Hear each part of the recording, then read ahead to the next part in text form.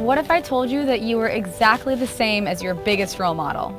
Well, it's true, and I'm going to tell you why. If you read autobiographies and memoirs and you listen to podcasts and interviews, you'll understand that these accomplished people were exactly the same as us when they first got started. And although they absolutely worked to get to where they are today, maybe they're an actor, a singer, a powerful CEO, they actually have the same qualities that you do. They just figured out how to extract them. Look, I know it's hard to believe that we are confident, we are powerful, we are intelligent, and we are as amazing as we'd like to be if we're not there yet or don't believe that we could ever get there. But the only difference between you and that person you're thinking of right now is your mindset. See, the people you aspire to be were just like you. And then they started confronting their fears. They started stepping outside of their comfort zones. They said yes to that opportunity. They did the inner work that had to be done while they were going through a hard time in order for them to come out stronger on the other side. See, the secret behind success is simply the way that we think about ourselves, which allows us to feel more comfortable executing on things that most people would be too scared to do without that confident, abundant, and aware mindset. But what's holding us back? Changing your thoughts will change your life. Imagine something in your mind right now that you have been so badly wanting to pursue. A new career, a significant other, a new business venture, a vacation, a move across the country.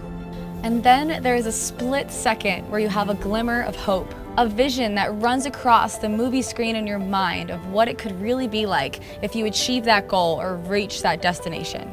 And that split second of hope breaks down quite quickly for most of us.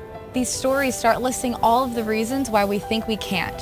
Our families won't support us. We're not pretty, smart, or accomplished enough. It's too much money, it's too risky. We'd get judged and made fun of by our peers. These victim stories will begin formulating everything possible that stops us from ever pursuing anything that we want, no matter how small. The victim stories are actually our defense mechanism. They're defending our honor from anything risky. Risk is the victim story's worst enemy. It will tell us anything to avoid risk and us potentially getting hurt. We then begin to believe these stories and they become our excuses for not doing the things that we've always wanted to do. But the thing is, when we confront that victim story head on, it begins to back down. Consider this like standing up to a bully, letting it know that this kind of behavior is not going to be tolerated, nor will you let it affect you.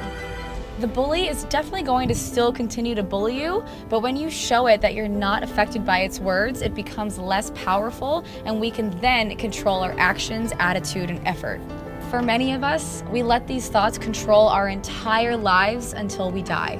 We lay on our deathbeds regretting that we weren't more positive and happy, regretting that we didn't take that risk or experience that pleasure or go after that goal. You're never going to be 100% ready, and it's never going to be the right time, but that's the point. It means that every moment is also the right moment, so if you want it, you just have to do it.